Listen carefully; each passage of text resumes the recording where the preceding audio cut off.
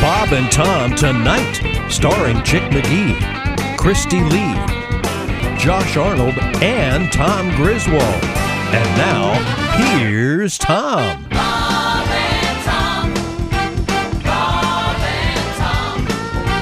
Bob and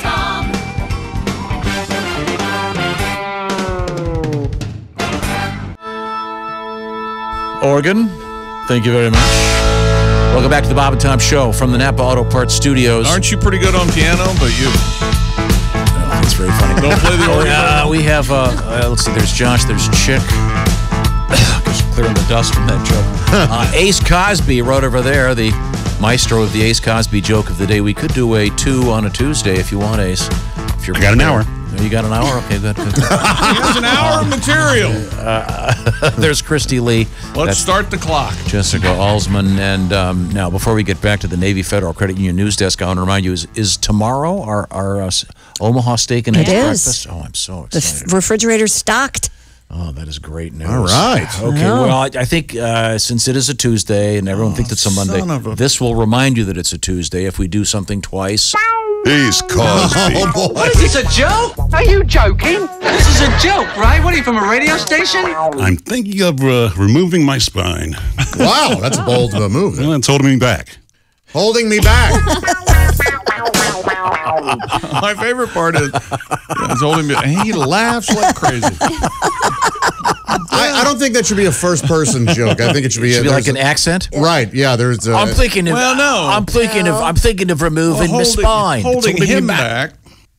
No, to me, it's like, an Irishman or a Scottishman or a pirate. Hold me back. I don't have to talk to a pirate. He's thinking about getting his spine removed. Yeah, he says it's holding me back. That kind of thing. That's got to be. You wouldn't open it with the accent? Yes, I would. You have to. I'm thinking of removing my spine. Right. Joke 101. It's holding me back. Yeah. Well, first of all, I'm thinking of having my spine removed. Okay, I see. There or would you still have to say me spine removed? No, I'm thinking of becoming a pirate. Really? Is that right? Maybe, yeah. And then I'm going to have my spine. No, wrong. If you're going to keep it first person, you don't introduce a whole new element. My eyebrow itched. If they can't figure out that you're being a pirate by the way you talk. Ace, do not consult Chick on any of your jokes anymore. I think you have to set up the pirate before you can go ahead holding me back. Okay, fine. Christy Lee is at the news desk over there. And it's holding me. It's holding me. Okay, holding me. Never mind. History on this date, September 3rd, 1777. Ben Franklin caught in a French whorehouse. Maybe, but that's not what's on my list. The first anniversary of America? The Stars and Stripes flies for the first time in battle. Oh, good. Starting our tradition of war. We have to have our new theme music for Today in History, by the way. We do? Love it! Today! We had to get it from a rather old piece of vinyl. I'll say. I like it. On this date, 1971, John Lennon leaves the UK for New York City to never return. Why didn't he go back? Well, there's not kind. I bet he did. He returned. He just wasn't sitting upright. Yeah. No. Yeah. They shipped him back. No, they didn't. Or didn't they? Oh, they didn't? No. Is he buried in Charles Strawberry Field? No, it's a secret. Yoko has him stuffed in a closet somewhere? No. It's a secret to where he's buried? He's not buried. Never I mind. bet Just you move Yoko's selling off. On this date in locks of hair, 1977, the last broadcast of the Mary Tyler Moore Show. And rest in peace, Valerie Harper. No kidding. Oh, yeah. That's sad. Yeah. On this date in 1995, eBay founded by Pierre Odermeyer. Yeah. Pierre Odermeyer. First thing sold deodorant sticks. Yeah. Old B.O. Pierre. Omidyar. Pierre Omidyar. You big eBay guy? You ever go in there? Who? eBay? Yeah. What are you saying? He's asked if you were an eBay guy. No, I'm not an eBay guy. No. Yeah. You know why I'm not an eBay guy? Why? Because I would be on there all the time. It's pretty fun when you're part of an auction and you're looking to see if you're going to get it. Yeah, I haven't done it in years. I think I tried early on, and I got at the last minute, somebody who knew what they were doing. Yanked it out from the under snipers. Yeah. Celebrating a birthday today and born on this date in 1965, Charlie Sheen. Oh, I bet he is celebrating. Mm-hmm. He's celebrating somewhere. I was worried about him. I know he was pretty much first on everybody's Deadpool. He sure was. That was a weird year, man, for him. He sobered all up. Now he's good. Good. I hope so. Born on this date in 1986, Shaun White. The flying tomato. Right? Yeah, yeah. Is he coming back? I don't know. Has he said? I don't think he ever left, really, did he? Does that mean when is the next games? A couple years away, right? Yeah. Winter games, okay. Is he like a Mountain Dew guy or something? Isn't it? Probably. Spokesperson. Smokes a lot of pot. I would think so, yeah. Really? Yeah, doesn't Shaun White smoke a lot of pot? Wasn't that his thing? I would imagine. Yeah. Got me. He's amazingly. That's the guy. Didn't we have a amazingly bit talented. about that? Oh no, you're thinking of the other guy. You're thinking Ross of the Canadian guy. Ribliotti. I apologize, Sean. I'm sorry. I would guess Sean's. Who knows? Who knows? A Toke or two, maybe not now, but Yeah. Did you see this, Christy? Have you heard about this? We had the story last week or the week before about the scientist or whatever it was that had was putting her own scent, if you will, from her Mommy parts. most private area. She was putting it on her. What do you call these? On her pulse points. Her pulse points. Sick. And presumably, this was some sort of a dipstick. I can't imagine she was. Oh, Lord. It was a pheromone experiment. Tom, Getting it on her wrist. right, right. She wasn't. That might have been don't say the word. a little tricky. Anyway, this is a different one. This is a pharmaceutical company called Rohto, R-O-H-T-O, in Japan. They have isolated two chemical compounds, which are called lactone C10 and lactone C11, which apparently, according to their research, the bodies of younger women produce in greater quantities than those of older women. All right. You following me here? And they are apparently isolating these compounds and working on what's called Dioko, if I'm pronouncing this correctly, which is a line of deodorants and soaps for ladies. So if you're an older woman, you can regain the scent of a younger woman. Look, don't blame me. I didn't. You know. And bathe in their blood. Yeah. No, There's thanks. no blood involved. It's just they're Might as isolating well. these compounds. It's kind of interesting. You can Remember the story? What does it do Yeah, for sounds me? like quackery to me. you could smell like grape lipstick and high drama. Yeah. And I hate that. That's going to turn the men on. Do you remember the story, the famous story about the legend? If you want a man to fall in love with you, you prepare a steak. in a Blood special steak? way. That's actually true in some indigenous tribes. That's true in certain continents. I won't. Well, if be we're too going to talk about specific. wacky things like that, have you heard about gong baths? Gong baths? Yes. Spell it. G-O-N-G. Like a gong, like And then the second word is what? bath, B-A-T-H-S, baths. Wow. Okay, no. Yes. How does this work? The sessions are apparently quite popular in Britain. You apparently lie down and relax while a practitioner begins to play a large gong above your head. Oh, relaxing. Starting gently and quietly, then building the sound into a droning meditative chime for up to an hour. Let me tell you something. Didn't you ask us last week what if you had unlimited cash? What you'd? I said I wanted a personal driver. I'd like to change that. I want a gong guy. You want a gong guy? That announces me when I get into the shower. This will make no one in, gong. Thank This will- you. probably surprise no one in the room. Meghan Markle's reportedly taken Prince Harry to sessions. Oh, God. Well, they were. I bet he'd rather listen to the gong. They were bored of just shredding money. Apparently.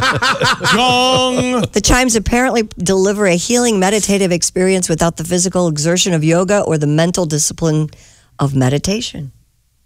I'm just reporting. You know something? People that have too much money, some of the things they'll do.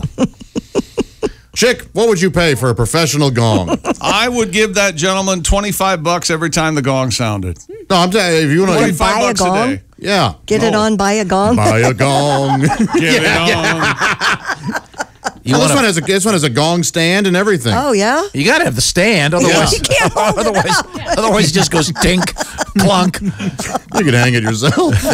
Don't they have little desk gongs for Sure. the guy who has everything? Like Yep. those beads, the Yeah, there's a string. 19-inch table gong. There you go. Don't you love it when you go to a concert and you look up and You see the drum kit, and the guy's got 800 drums, and all this, and the giant gong in the back. You go, okay, well, this is going to come yeah, into play later. At some point, this will. You're gonna have to hit it once. This thing. Some poor guy had to schlep that all over the country for one. The roadies. Then you go to a show. Schlep. Then you go to a show where there's a drummer that's got a kit with like 4 drums, and he's better than any of the guys. Usually there's an inverse proportion thing going on. Yes. If you've got the big gong, oh, God.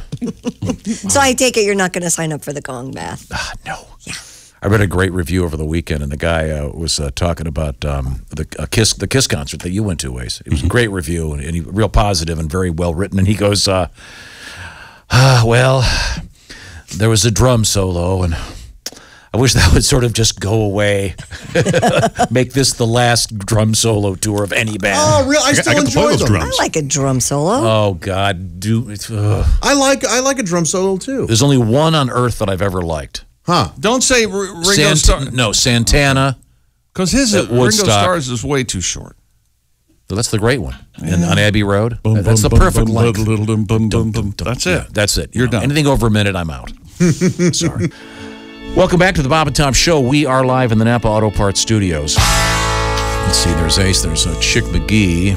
That's Josh. I'm Tom. Now, the ladies present would include the lovely Jessica Alsman. Did I get that right? Alsman, sorry. Alsman, yeah. Sorry. There's Christy Lee right over there. Okay, I got to get it together over here. I'll say. I wanted to remind. I'm trying to figure out. Oh, here it is. I just found it. Here it is. We have a special contest going on. We're calling it our Big Sweetie contest, even if your dog is a little doggy. This is, we asked you to send us pictures of your dogs, and even if you didn't get us a picture of the doggies, you can still vote. You go to bobandtom.com/contest. What do you win? Oh, you win a great prize. A year's supply of premium Nutra-Chomps, the best rawhide alternative chews for dogs.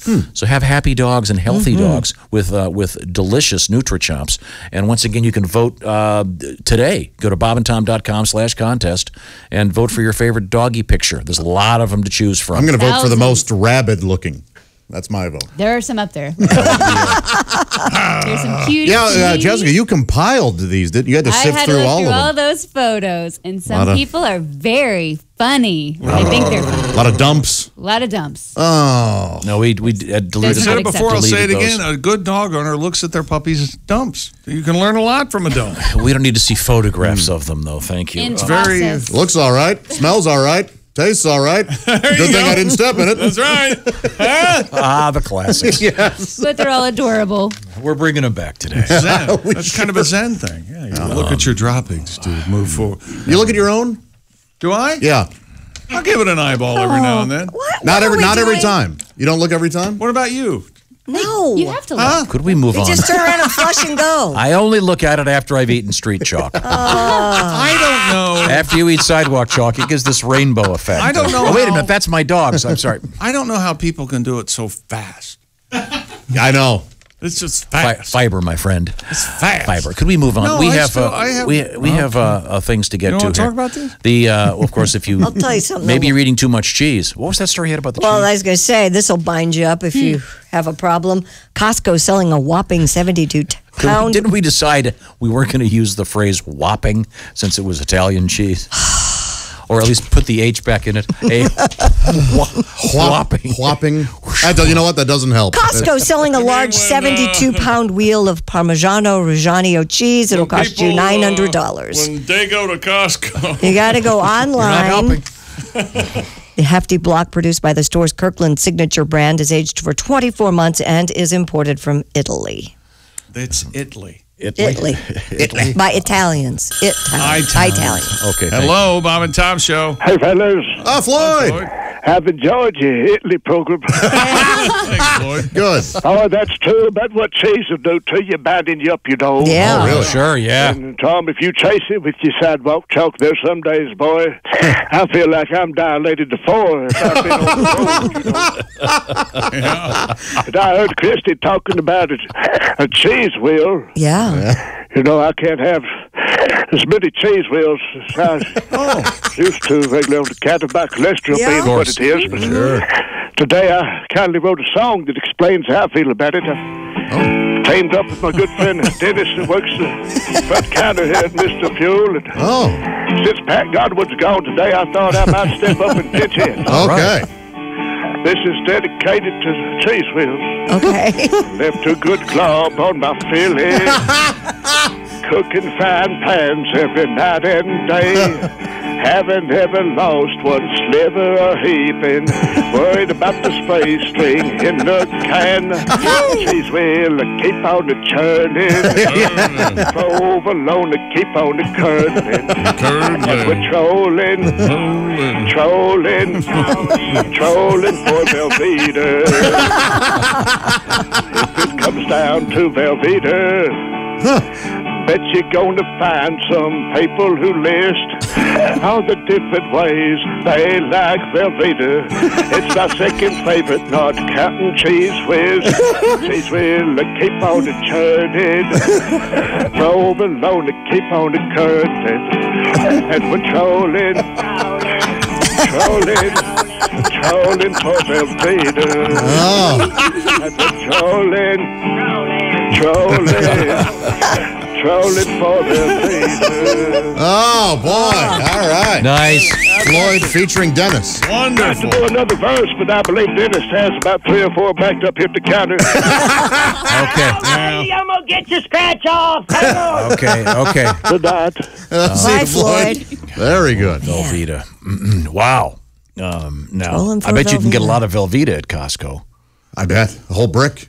Yeah. Giant cinder block. Did you about that thing last week? The kid, he's like 4 years old, loves Costco. He had his birthday party there. Had his birthday party there. Yeah. That's cute. I can see, because when you're a kid and you walk in there and they've got everything. Yeah. Like it, and lots of it. And I guess Costco, they closed down part of their of the cafeteria area, and they opened it up for this. Let me see if I. Oh, Costco's got a big here it is. Eating at Costco's a big deal. Yeah, 4-year-old boy in California had a Costco themed party, and because he's obsessed with Costco. That's really, and they had special membership cards for all his little friends that came to visit him. It was sweet. Isn't that nice? Yeah, and they brought out a gigantic Kirkland pinata. Yeah. They just beat it. You know, say what you want, but they make a heck of a birthday cake, too. Okay. Oh, very and pies? Yes. Yeah, they're great. Okay. Well, now, let's move on here, Christy. What else have you Don't got? you have to buy 30 cakes, though, or something? No, you just buy one. What's wrong It's just with that? quite large. It's a big cake. Okay. A Colorado mountain lion was released back into the wild recently after spending several months recovering at a rehabilitation center. Cocaine? No. A family in Wallensburg, Colorado was feeding it bratwurst. Oh, wow. Colorado Parks and Wildlife officials wrote on their Twitter that the feline had been rescued from the family's residence in November as a 3-month-old kitten after it had fallen ill because of the meaty snack. Really? Yeah, residents claim they found the mountain lion in a snowbank. They may have. Why? What's the big deal there? I saw this. They thought, I think they found him after a plow went by or something. And Yeah. But I mean, can you imagine if when it grows up? Yeah. You know, you've got a mountain lion is Living in your house, yeah. I don't know if you can. Is there a litter box big enough for that? If they could one bite to the neck and kill you. Sure. And that's what they go for. They go for the neck there. Yeah, that'd be right. You know, Yikes! I know how to they take got it him in. back in the wild. Wow. And What? you can't feed a cat bratwurst. Why not? Obviously. Why not? Oh, did you ever read the story about they fed it to a cheetah and it got the runs? Oh, Boy, that's. I mean, You know what? No, hang on a second. Josh sold the hell out of that for you. And I mean, if there were a contest for words being almost a joke without actually being a joke, that would win. See, because cheetahs are fast. Right. Yeah, so it's be runs. Sure. really just. Is there such a thing as a factual pun? 'Cause that's what it was. Wow. Yeah. Holy hell. Fascinating. Sorry. You're really you don't want quite the study. You don't want to have a little kitty that turns into a mountain lion. No, you don't. no, that's what happens, though. But he loves me. Look at him, how he loves me. I wonder what it couldn't digest, though, with the bratwurst. A lot animals have some trouble with pork sometimes. Oh, I see. Don't cheetahs and lions they purr just like regular cats? Oh yeah, Yeah, sure. Little kitties. Oh, I'd love to hear a mountain lion purr behind a cage. briefly. They all do that thing too, where they push on you. They kind of with both paws. Oh, making- you don't want to lie in doing that. It's your chest. Making bread, right? Breaking your ribs. Yeah, they're needing you for dinner later. Soften them up. Crack, crack, crack. My lung collapsed. Watch the entire show live or on demand with the Bob and Tom VIP All Access Pass.